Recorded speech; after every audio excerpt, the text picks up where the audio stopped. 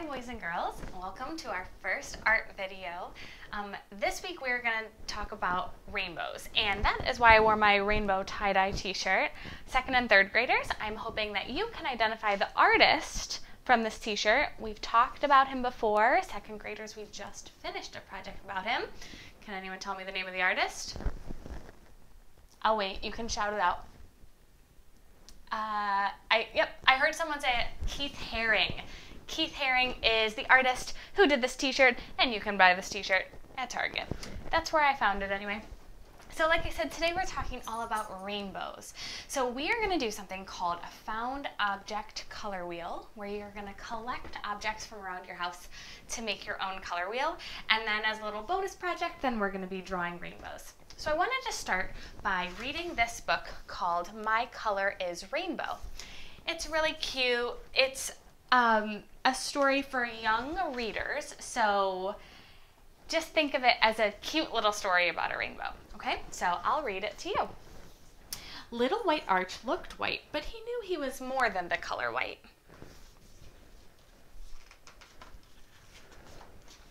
He wondered, could I become another color?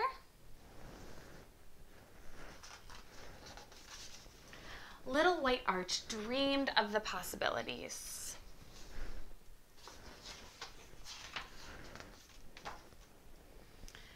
We're red. Won't you fall in love with us? Little White Arch loved the idea of being loving. He could become red.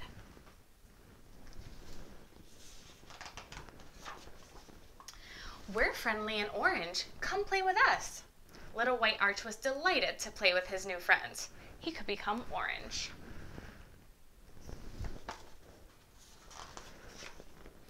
We're yellow and skippity hoppity happy to see you.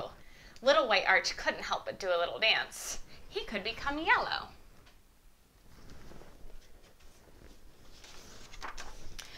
We're green. Let's dig our hands in the dirt. Little White Arch cared about nature and helping the earth. He could become green. We're blue and as calm as the still ocean. Won't you take a snooze with us? Little White Arch realized he needed a peaceful moment from his adventures. He could become blue. We're purple and here to celebrate our majestic color. Won't you join our party? Little White Arch felt special living it up. He could become purple. Little White Arch pondered what color to be. He could become red and loving, orange and friendly, yellow and happy, green and helpful, blue and peaceful, purple and majestic, or he could become all the colors. I found my color. My color is rainbow. So I thought that was a great inspiration for us this week because we are going to go over the colors of the rainbow and we're going to make our own with objects that you find around your house. So we saw in the story that there are 6 main colors in the rainbow: red, orange, yellow, green, blue, and purple, also called violet. Now, first, second, and third graders, we've all talked about the differences and the different kinds of colors. So we know our primary colors are red, yellow, and blue. Our secondary colors are orange, green, and purple. And our tertiary colors are those colors in between the primaries and secondaries. So red, orange, yellow, green, blue, violet, and red, violet. So the first thing that I want you to do is start collecting objects from all around your house of the different colors from the rainbow. So I want you to look for things that are red, orange, yellow, green, blue, and purple. And if you find the tertiary colors, those are like a bonus. So that would be extra special if you found the tertiary colors. You have to find at least one object of every color, but feel free to go crazy and collect as many objects as you could find. So I did this from around my house, so now I'm going to show you my color wheel. Well, I'm going to put it together now. So I'll start by picking one of each color.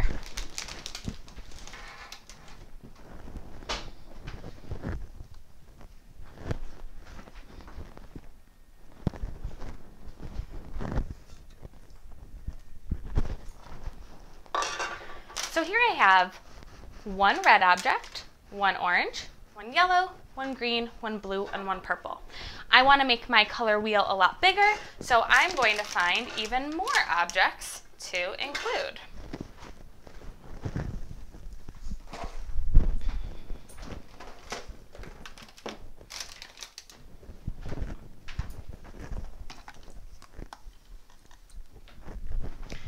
You can tell that I'm finding a lot of food to incorporate in my color wheel. You can use art supplies.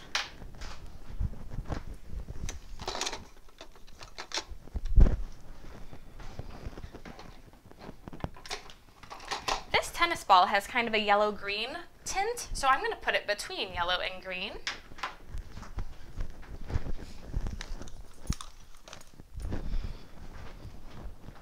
Same with this yellow-green ball. Your color wheel doesn't have to be neat, it just has to show all the different colors that you found.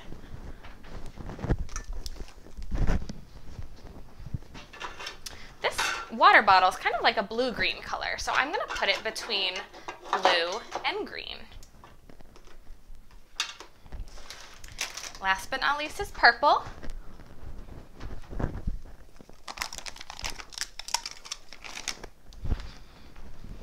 So here are some objects that are more blue-violet, and then here are some that are more red-violet, so I'll put those next to red.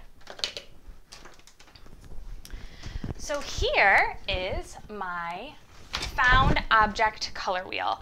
I'm going to post a picture of my finished color wheel on our lesson, on our specials menu, so you can see what all the colors look like when they're all together.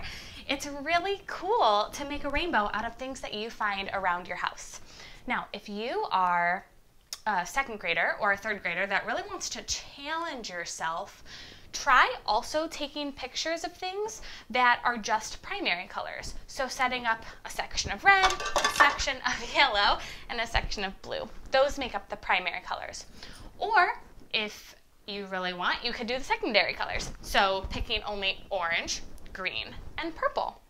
Now, if you want to go above and beyond, you could even make a color wheel out of just the tertiary colors. So if I were picking the tertiary colors out of the objects that I have here, I would start with something that's red-orange. So I would say this Dorito bag has a red-orange tint.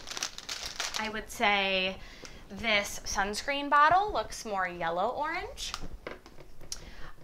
Let's look for something yellow-green. I think I'm going to pick this ball as something that's yellow-green. This water bottle is a great example of something that's blue-green. And then I would say this Scotch tape would be a great example of blue-violet because there's more blue in this shade of purple. And then Millie's dog treats. These are more red-violet. So I'm going to put that with those. Now I'm also going to post pictures of each of the color wheels with the tertiary colors, primary and secondary. So if you want to send me those, that would be awesome, and I really look forward to seeing them. So once you assemble your color wheel all together, have you or your parent take a picture of it and email it to me, or you can send it to me on Blooms. So that's your week 4 assignment today. So you're going to take a picture of your color wheel and email it to me. My email is aseachrist, so ASEACHRIST @ofcs.net. So I cannot wait to see all of the color wheels that you create. Now stay tuned for a bonus project for this week. Hi boys and girls. Okay, so for today you have a bonus project. And a bonus project would be making a rainbow to hang in your window for your neighborhood to see when people are walking around. Shout out to Nora in Mrs. Rivera's class who already did this in her neighborhood. I was like, wow, you are so ahead of the curve. So you don't have to do this, but it is a fun activity, and who doesn't love rainbows? You know I love rainbows. So for today, you can use any materials that you have at home. So markers, crayons, colored pencils, Play-Doh. Play-Doh would be a little tricky, but I can see you getting very creative with that. Paint, if you have paint, use whatever you have lying around or do a combination of all of those things. Again, you don't have to do this part of the assignment, just the found object color wheel is what you have to do. So as a bonus, I'm going to do my rainbow now.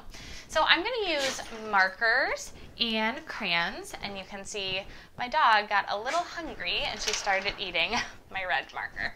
So I'm going to start with red because that's the first color in the rainbow.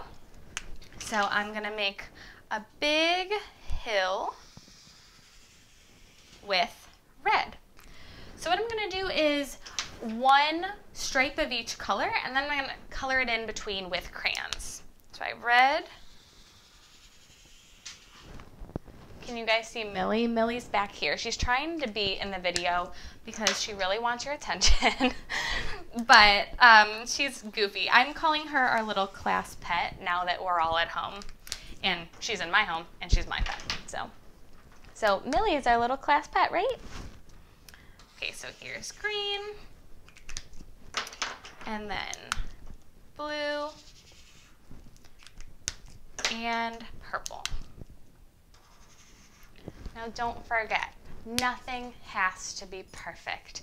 I want you to do your best on this assignment. So it's just a rainbow, it's just for fun. You can do it in any way that you want, and I really encourage you to be creative in the ways that you draw or you color your rainbow.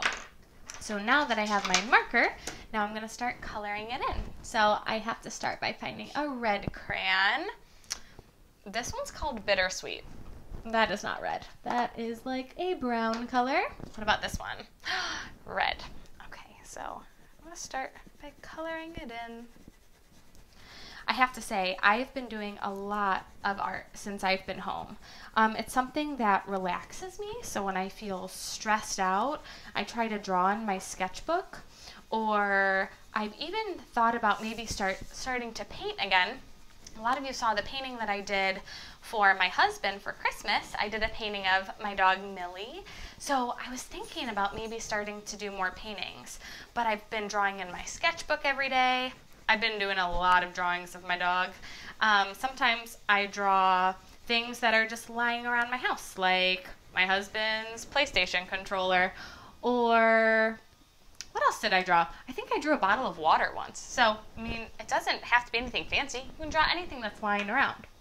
Okay, now I need an orange color. This is red-orange. I could use that, but it's a tertiary. I just want to stick to the primaries and secondaries for this project. Ooh, macaroni and cheese. That one makes me hungry. I think, oh, here it is. Yes. Oh, goodbye, little book. So now I'm going to color with my orange. Just taking my time, filling in the white spots. Remember, it doesn't have to be perfect. This is just to brighten up your neighborhood. Now, this was actually started in Italy a few weeks ago when coronavirus was going around Italy pretty bad, and people would hang rainbows in their windows for people going down the street to brighten their day. And it's really caught on all around the world. So I know of a lot of people who have been counting the rainbows that they see hanging. Oh, the tip of my crayon just fell off. No biggie. I'll just peel my crayon a little bit, and I will use this end. So anyway, when people walk around their neighborhood, they have been counting the rainbows that they see in people's windows. And I think that's a really cool way to brighten up your community and spread positive messages. So I want you to think about what kind of positive message you can include on your poster. It really can be anything. A lot of people are writing all is well, or be well, or stay positive. I think all of those are great ideas. So think about something that makes you happy, and you can share that message with your neighborhood or other people in your building. So here's my green. Now I need a blue.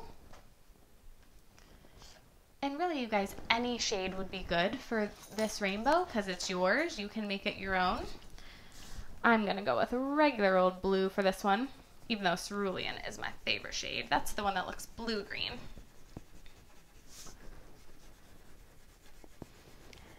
All right, last one is purple. Blue violet, I don't want to use that one. What about, nope, I keep picking up blue ones. Perfect. Violet, purple. Now if you want to get real creative, you could add some clouds to your picture. So maybe I'll use this black crayon to add some puffy clouds under each side of my rainbow. You don't have to, that's just an extra activity. You could also add a sun, maybe a moon. Be creative. Okay, so now it's time for my positive message. What do I want to say to my neighborhood that would brighten up their spirits? How about stay positive? There's a creative message. Okay, I'm going to write this in rainbow colored letters. My markers keep rolling away. So each letter will be a different color.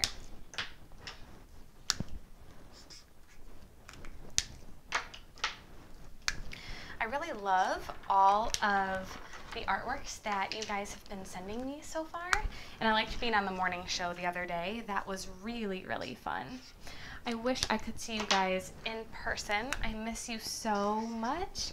I was just in the art room last week and I got a bunch of art supplies to bring home for us to work on for at-home art projects. So each week we are going to be doing something different.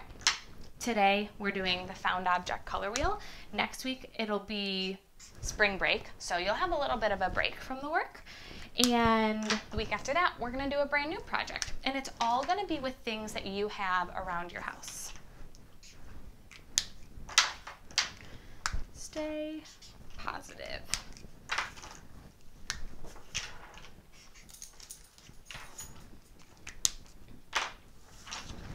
So here is my finished rainbow, and I'm going to hang this in my front window for my neighborhood to see. I challenge you to count how many rainbows you see the next time you walk around your neighborhood, and I hope you see more and more every time you take a walk. So thank you so much for watching the video. Don't forget that we will have a Google Hangout every Thursday. So from 12 to 12:30, I'll be meeting with first graders. 1 to 1:30, I'll be meeting with second grade. And then 2 to 2:30, I'll be meeting with third grade. So I cannot wait to see you. I will be telling you some parts of our project in the Google Hangout, but you don't have to participate unless you just want to see me. I know I want to see you, so I hope to see you on Thursday on Google Hangout. The link to that is in the specials menu.